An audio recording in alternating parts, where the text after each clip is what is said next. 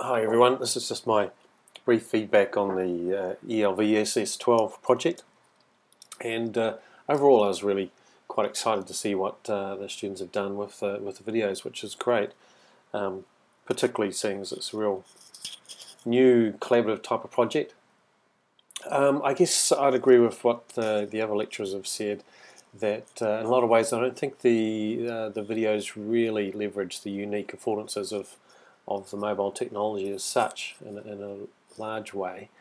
In a number of ways, I guess one for seeing what you could do uniquely recording with a mobile device, and what's unique about it as a delivery mechanism as well, as a delivery format.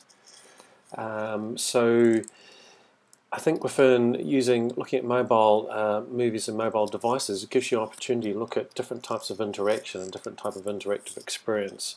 Looking at things like including the ability of these devices to scan QR codes, for instance, or use the built-in GPS for geotagging and geolocating, perhaps different clips, even involving maybe augmented reality somehow, or touchscreen interaction for moving ahead or choosing perhaps a alternative chapter,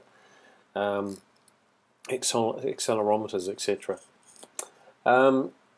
The other area that I think that could be worked on too is actually using the mobile devices as communication and collaboration tools within the project. So obviously using Twitter as a way of communicating and an asynchronous technology to communicate across the time zones and across the geography barriers that we have in the project, and the fact that you're using mobile devices which are capable of using Twitter.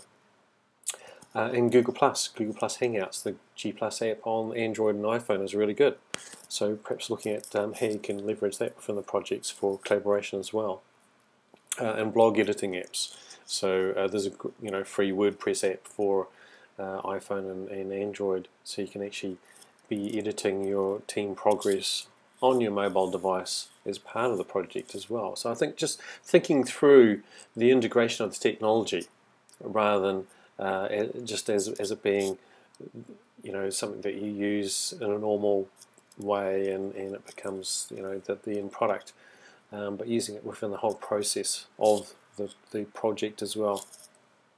So for me, I think the greatest potential of the ELVSS project really is about an international collaboration and getting an authentic experience of that, and hopefully even building up an international network that you could continue to be part of and to grow. And that for me has been, I think, the most exciting part from my point of view of the involvement, is that being part of an international team of lecturers and creating this international global community of practice. And for me it became really quite exciting when students started to become involved in that, and so some of the student reps being involved in our Google Plus Hangouts, getting to actually know the other participants personally and getting them involved in that process, that co-creation, that collaboration, that whole behind the scenes type thing. And hopefully you've had some sort of experience of that yourselves within your teams. But for me, I think that's the most powerful aspect of this whole project. So I hope that that was really useful for you, and something that you can go on to explore in other projects in the future. I also think that each group of students, each team of students should probably focus on what they're really good at. So for instance, the Unitech students should probably have really focused on filming and editing of the mobile videos. The Salford students probably should really have focused on the audio tracks and the Foley, because that's what they're really good at. They're audio engineering students, so they've got the skills. And the French students focusing on the graphics and animation, which they actually did. And so by getting the members of the team to focus on their unique skills within that, you actually end up with a real project, rather than everyone trying to create little video snippets and perhaps using tools they're not really used to or not that experienced at. So I think within your team is really trying to focus on the core skills of the people within your team, and allocating those appropriately is the way to go. I think optimizing the collaborative tools is really important too, and getting out of comfort zones. So I guess an example of that for me is perhaps getting beyond Facebook for trying to communicate, and leveraging things like Twitter and Google Plus Hangouts and your team blogs, which end up hopefully becoming a really powerful portfolio of what you're capable of a record of the experience that you can then broker to potential employers, or that you can continue to build on as a team. If you think you're actually working well together as a team, you can continue to build on those experiences and those tools. Whereas I'm not sure that Facebook is a particularly useful tool to do that.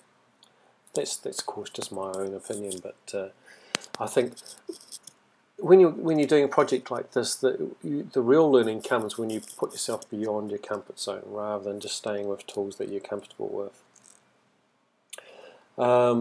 So I think for me, yeah, it's been a great experience working with Helen and Salford and Dan here in Auckland and Unitech and Laurent and Celine in France. And with getting to know some of the students around the world as well. So it's been a fantastic experience, a fantastic project. I hope you've really enjoyed it, and I hope that we can all learn from this and make the next one even better. Thanks. See ya.